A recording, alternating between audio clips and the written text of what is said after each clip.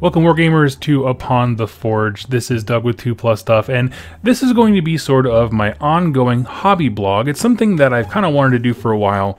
And there are other channels who do it exceptionally well, and so I've kind of taken notice of that. I used to think that like if people just followed the live streams, they would know what I was working on, but there's a lot of folks who don't care for that kind of content and are still interested in knowing like what I'm up to, what the direction of the channel and my hobby is, as well as how I paint certain things. And so that is the focus of this show. I hope to have it be every 1 to 2 weeks. We're just talking about all the things that I have painted, and then also talking about what I'm going to be painting next, so you get a sense of what's going to be on live streams and what tutorials you might like to see, stuff like that. So let's go ahead and dive into this week's Upon the Forge. So we'll start off talking about Warcry. Warcry has kind of taken over my hobby life, because I made a promise to my patrons as well as many viewers that I was going to start diving into Warcry battle reports and lore and that kind of stuff. There isn't a ton of lore for each faction like I was kind of hoping there would be in the core book, but regardless, the channel, I should say, is gearing up to do a whole bunch of Warcry stuff. So I wanted to get all the little odds and ends done. 2 weeks ago, I guess it was last week, I finished my terrain from the core set, which you'll see in battle reports. But I didn't have the beasts done, and I need these in case I draw any kind of beast card, you know, the twist card that makes you use beasts, as well as being able to hire them as thralls. So I got these Furies done, and I did them very simply. What you're looking at here is just a whole bunch of washes and a little bit of contrast paint, where basically I washed all the skin in Seraphim Sepia, thinned out a little bit, just a tiny little bit, with some mixing medium, and then went through on the wings. I started with Wildwood, which is the brown contrast paint, and went over it with, I believe it's Flesh Terror's Red. It's kind of the darker red that they have available, and that's how you get that reddish brownish hue within the actual skin of the wings. The beards they all have are Gorgrunta fur. The horns are Black Templar, and then when that was all done, I gave the entire thing, bases included, a wash in Nuln Oil just to really darken it all down, and I think they look pretty gross. And I'll actually pull up a picture here so you can see this guy up nice and close. And again, you can see it's kind of a sickly, dirty looking paint scheme, which I think it kind of fits them. The bases I didn't put a ton of work into, mainly because whatever they're standing on, boom, it's metal. That was quick and easy. And if you notice, they're basing the actual like bottom of the base. That is just Astro Granite with a Nuln Oil wash and a dry brush of Ulthuan Gray. And so this is going to match all the units that I have, where each warband is that same template of Astro Granite, a wash, and Ulthuan Gray, but the color of that wash changes warband to warband. So there's kind of a slight hue difference that separates them, which I thought was, you know, probably a pretty good way to keep them kind of, you know, paint scheme wise together, but also different enough that you can catch them and pick them out across the board. So we'll move on from the Furies and talk about the blood turkeys. I think they're called Raptorixes, something like that. These guys were super fun to paint. Kind of annoying how it's weird to get paint underneath them if you've already put them on the base, I will say that. So then they all started with Gracier, same as the Furies here. And their bodies are all washed with a thinned down version of Sigor Brown, contrast paint, of course. And then the wings, this is a method I've done on the wings for my Corvus Cabal that people seem to like, which is doing just very subtle or simple transitions, where I started with Gorgrunta fur, right where it meets the actual wing, the arm itself. And then I went with Flesh Terror's Red, and then in the middle area, and then at the very, very tip of the wing where it's most red, that is actually Blood Angel's Red contrast paint. And what keeps it from having those splotchy lines and that kind of stuff is you work with contrast being very thin, and then you do a few dry brushes to kind of blend it all together. So towards the front of the wing where it meets the arm is Jakaro Orange dry brushed, and then towards the back where it's more red, it's Evil Sun's Scarlet. So it's just very simple contrast, dry brush, boom, profit. Everything else about the monster is pretty much covered by just doing skeletal stuff the way I normally do, like the beak and the little size that come out of the wings. So very, very simple stuff. Wanted to just kind of move it along, and same basis. So all the chaotic beasts as their own faction will have the same basing scheme. And here's a little zoom in of this guy just to get you another idea of what this looks like. Again, you know, the wings are the dominant feature here, so I figured as long as I did that and made, you know, the bone areas nice and clean for the most part, he'll look pretty great, and I think he looks pretty darn good.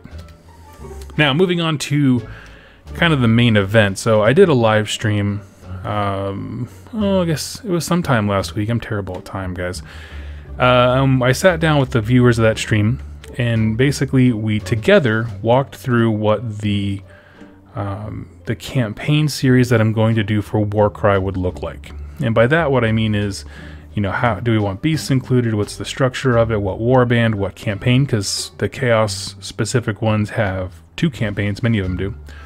And so from that, we decided we're going to go Untamed beasts, and we're going to do the dragon hunting campaign, which I'm very excited for, to be honest with you. And so to make that happen, we went ahead and I went ahead and painted up my Untamed Beast warband, which I'm very, very excited about. It is absolutely one of my favorites. Just the heroic look of everybody is just so crazy over the top.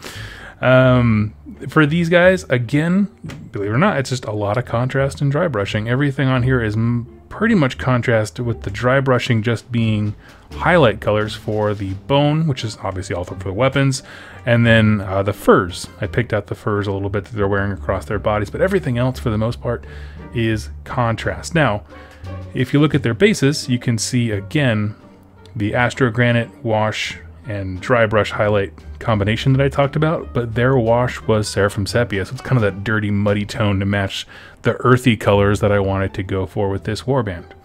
Now moving on to what the heroes look like. This is like the more elite, you know, dudes in the army, I suppose you would say.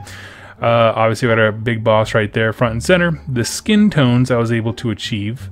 The boss holding up the great big, you know, jaw axe right there. He is just Gilliman flesh, pure and simple, kept it as easy as it could be. Next to him to the right, that dark flesh is actually a 2-to-1 mix of the contrast medium and Sigor brown, and I have found that that is the best way to get dark flesh done. One thing to note is that thinning it down is super important. If you look at the guy on the left who's holding the 2-handed sword, down at his feet, you see how they're so dark, they're almost like, they look like dead flesh kind of thing, like not what I was looking for at all. That's when it's not thinned down. So I actually did that sort of just as a way of showing you. But if you thin it down and look at the guy who's holding the spear, you can see the muscle detail. It shades really well. Absolutely love it. And then on the far right, holding the battle axe, that is Fire Slayer flesh, just to give a nice tanned tone. Good contrast to, you know, generic white guy holding boss axe towards the left side. And I kind of zoomed in on him here a little bit. I haven't quite finished him, like his little chaos star in his horns, as well as I want to do some like purple effects to that scar he has on his leg. But for the most part, he's you know, he's pretty much battle ready at this point, for me anyway. And we'll see what his story is as it unfolds within the campaign. And so transitioning from stuff that I did complete, so that's everything I did, right? That's the beast, the Untamed beasts. And now I'm going to talk about what I'm working on. So things you're going to see on the stream here pretty soon. The Gloomspite Gits, next warband that I wanted to paint, mainly because I played against them and they absolutely kicked my teeth in. And so they're kind of in a weird state right now. I was kind of going for a scheme where they had blue robes, and it just didn't like it. So I was like, no, let's just back up. I painted all the robes black again. And then I'm going to go from there. So they still need to be washed. The bases are obviously far from being done. And pretty much just starting from here. So what you can tell from what I need to do actually is just do a lot of highlighting on the robes, a little bit on the skin and the teeth and stuff like that. Pick those out, as well as do everything but the red on the squigs. I'm actually happy with that red. It doesn't look quite as bright as it does on this camera, but I'm happy with them. And to complement this group of gits, I have a box of squig hoppers. And so for these, I'm gonna build them this week. I don't know if I'll be able to get them fully painted because it really depends on the weather for priming. But I plan to get them all built, and what I'm gonna do is build it so that I have a champion for squig hoppers and a champion for Boincrop bounders is my hope.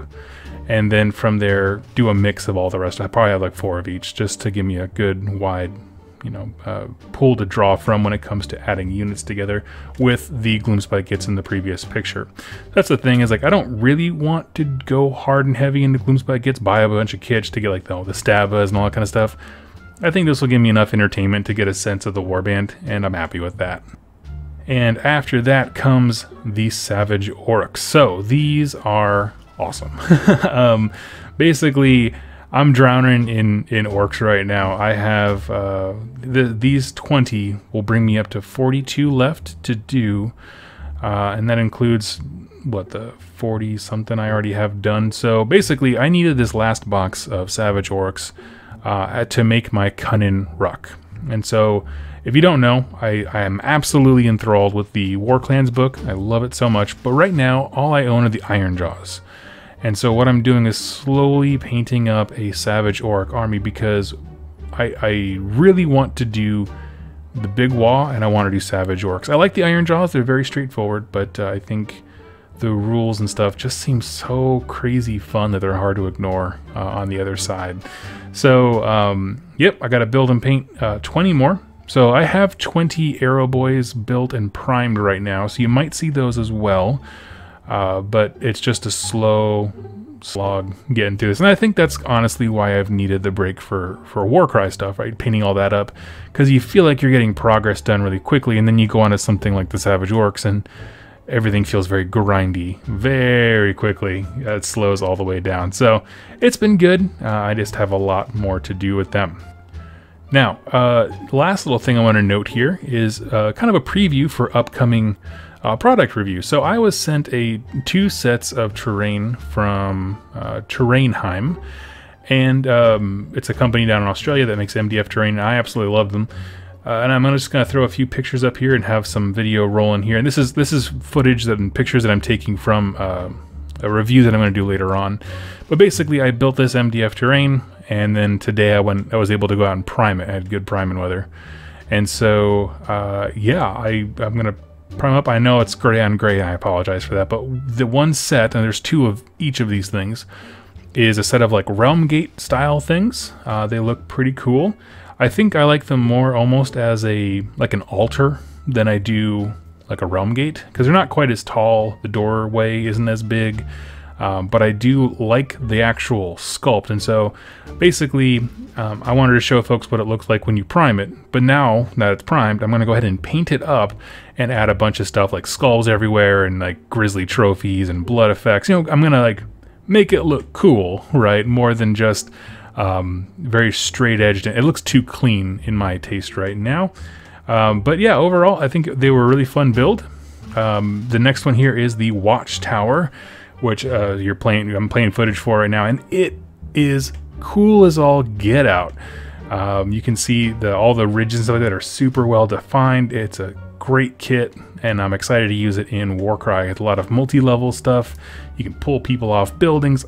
Absolutely love it. So you will be seeing this in the review, as well as Warcry battle reports in the future. So very cool stuff. You'll see the in-depth versions of those in my review. I might show them again as I'm painting them, but yeah, for the most part, that is what's going on with me. So friends, thank you for hanging out for a little bit and watching the first episode of Upon the Forge. And so again, if you are interested at all in seeing me paint these things, I do live streams every Friday. I shoot for 11 to 11:30, barring something coming up, like if they're doing construction outside my window, it's be too loud, that kind of stuff. And then throughout the week, when I have time, I do flip on the camera. I don't have a hard set streaming time yet. I'm still working on that. But that's if you just want to see me painting it. Otherwise, you can tune in regularly, and I'll show you what we were able to complete from the previous episode. So thank you all so much for watching. Leave comments down below if there's any of the models that I showed that you want a tutorial for, because this week I've already placed the order on Amazon for an entire new setup with desks and another camera to be able to record tutorials more accurately and show off stuff in live time. So I don't know, there's all kinds of stuff coming up the pipeline. Let me know what you're excited for, and I will get it done. So thank you all so much for watching, and happy wargaming.